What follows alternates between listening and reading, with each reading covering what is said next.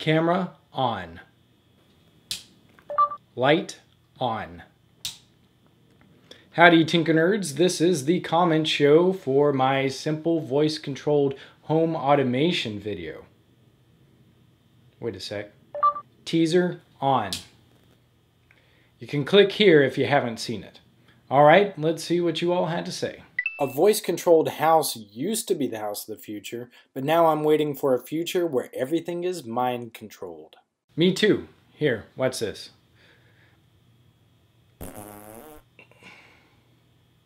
I guess my bodily functions are mind-controlled. Bodily functions off. They're voice-controlled as well. Toilet on. That's much better. $5 Arduino? Where do I get that? I live outside the US and they charge over 20 euros for it. Commentator boy, let me introduce you to the sometimes frustrating but often very useful world of Chinese knockoffs. You can find Arduinos most of the time for less than $5 and they deliver to almost anywhere in the world free of charge. The downside is that the delivery time can range anywhere from 6 to 12 weeks, and the quality of the product may not be as good as the more expensive counterparts. But needless to say, you pay for what you get.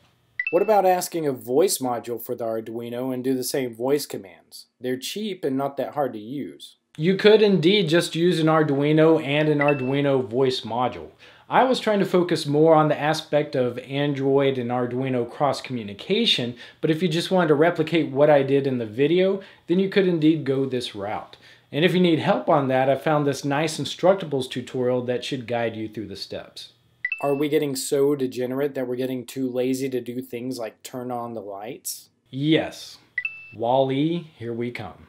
Can you maybe do one that when you turn on the lights, a speaker or something says lights on, and when it's off, it says lights off? In App Inventor, there is actually a text-to-speech component where you could add audio feedback for whenever you perform an action.